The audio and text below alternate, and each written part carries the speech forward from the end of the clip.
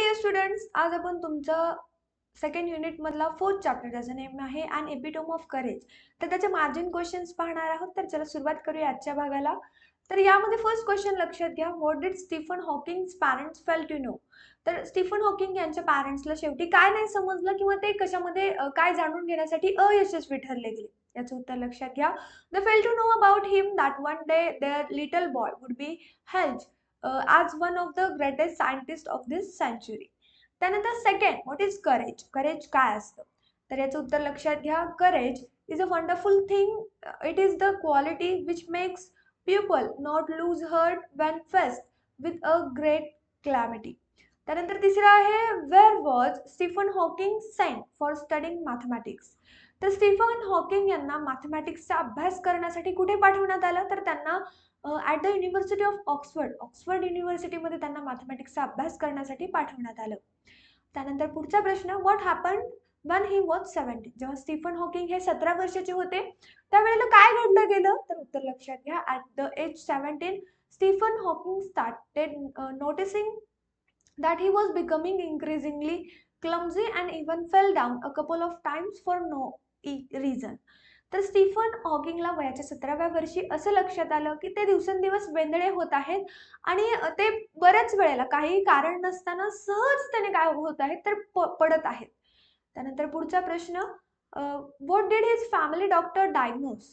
तर त्यांच्या फॅमिली डॉक्टरनी काय डायग्नोज केलं, काय निदान काढलं, तर स्टीफन हॉकिंगला वयाच्या 17व्या वर्षीपासून ते क्लमझी होत आहेत किंवा मग ते विनाकारण चक्कर येऊन पडत आहेत हे त्यांच्या लक्षात आलं. पण त्यांचे एक फॅमिली डॉक्टर होते, मग त्यांनी काय निदान लावलं त्या गोष्टीचं, तर उत्तर लक्षात घ्या. His family doctor diagnosed him suffering from a extremely rare disease ALS or yellow use Gerich disease that affects the nervous system and eventually weakness all the muscles of the body. आता त्यांनी असा तर Stephen Hawking यांना एक rare असा आजार आहे असं त्यांनी सांगितलं आणि या आजारामुळेच काय होऊ शकतं, तर सेंट्रल नर्वस सिस्टीम असेल आणि आपल्या बॉडीचे जे काही मसल्स असतात ते सुद्धा वीक होतात असं त्यांनी सांगितलं. त्यानंतर, what did he study about to get his PhD. तर स्टीफन हॉकिंग यांनी त्यांची PhD प्राप्त करण्यासाठी काय मिळवलं होतं, that is he studied about black holes to get his PhD. त्यानंतर नेक्स्ट आहे, that is in spite of no control on his body how did Hawking express his idea. तर स्टीफन हॉकिंगला त्यांच्या बॉडीवरती कसल्याही प्रकारचं कंट्रोल नव्हतं कारण त्यांना एक रेअर डिसीज होता. मग तरी सुद्धा ते त्यांच्या आयडिया कशा पद्धतीने एक्सप्रेस करायचे, तर याचं उत्तर लक्षात घ्या. Hawking use his finger and operate the computer to express his thoughts. तर हॉकिंग काय करायचे, तर ते त्यांच्या फिंगरवरती ऑपरेट होणारा एक कॉम्प्युटर त्यांनी बनवला आणि त्याद्वारे ते त्यांचे जे काही आयडिया असतील त्या एक्सप्रेस करायचे.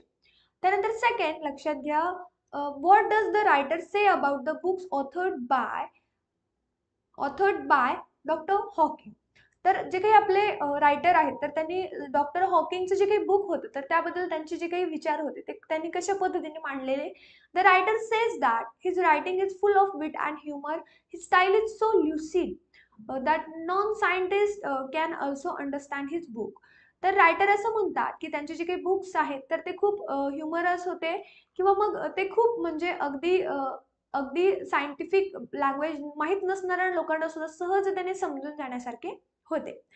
आणि अशा पद्धतीने आपला जो काही याचा मार्जिन क्वेश्चन होता तो या ठिकाणी संपतो. तर याच पद्धतीने या चॅप्टरचा वर्कशॉप असेल, चिटचॅट असेल, तर याचे सर्व क्वेश्चन्स पाहण्यासाठी क्वेश्चन आन्सर असतील त्याचे व्हिडिओज पाहण्यासाठी लगेच आपल्या चॅनलला सबस्क्राईब करा, बाजूला असलेल्या बेल आयकॉनवरती क्लिक करा, त्या ठिकाणी ऑल करा, म्हणजे तुम्हाला त्या संदर्भातल्या सर्व नोटिफिकेशन्स मिळतील.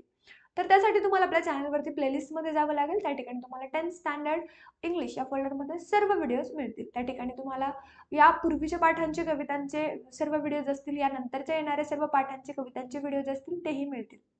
आता यामध्ये तुम्हाला काही डाऊट आहेत किंवा मग काही प्रॉब्लेम आहेत, अडचणी आहेत, तर त्या विचारण्यासाठी तुम्ही कमेंट करा किंवा मग तुम्ही आपल्या ऑफिशियल नंबरवरती काय करू शकता, मेसेजच्या स्वरूपात तुमचे जे काही डाऊट असतील ते विचारू शकता. So friends, we will stop here. We will meet again in the next session. Bye bye guys. Take care. See you again.